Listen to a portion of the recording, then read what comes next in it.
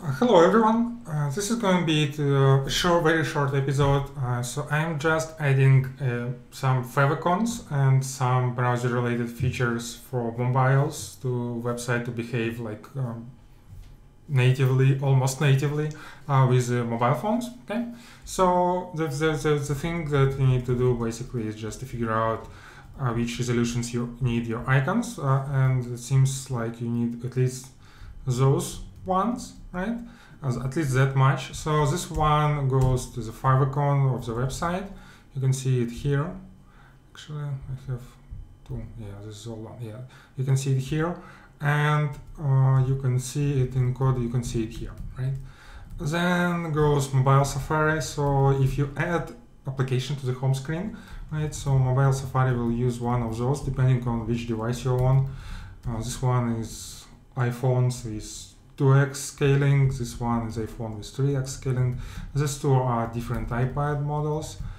And yeah, then there is mobile Chrome, which is a site manifest, which defines these two icons, right?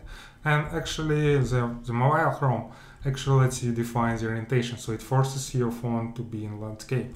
Safari unfortunately cannot do that. I also used like a little bit, the icons for Android has to be manually adjusted for material design. So those are just like rectangular pictures, and iOS just adds corners around the corners and stuff like that. For Android, you have to do it yourself. Okay, and yeah, and then there is I think there is Edge. So Edge requires browser config, which defines style 150, which actually is kind of strange, but who knows, I don't really care about the Edge. Okay, so this is mostly all in this change, in this commit, right? I just want to show you how it looks like on a live phone. So I have my phone here, and you should be able to see it right now, okay? So if you go to our application, which is like on this address right now, you load it up, it actually like resizes as you resize it, right? And you should be able to add it to the home screen.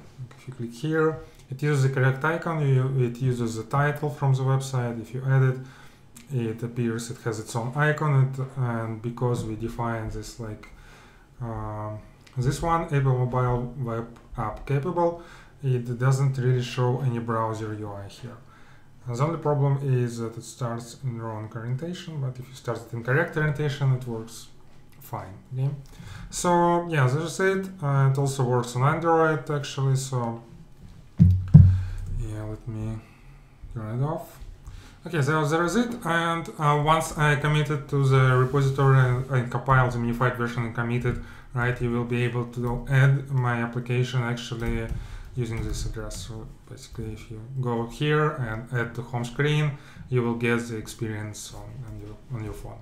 So that's it. Not much else in this episode one problem, right? So there's it for now. Bye bye.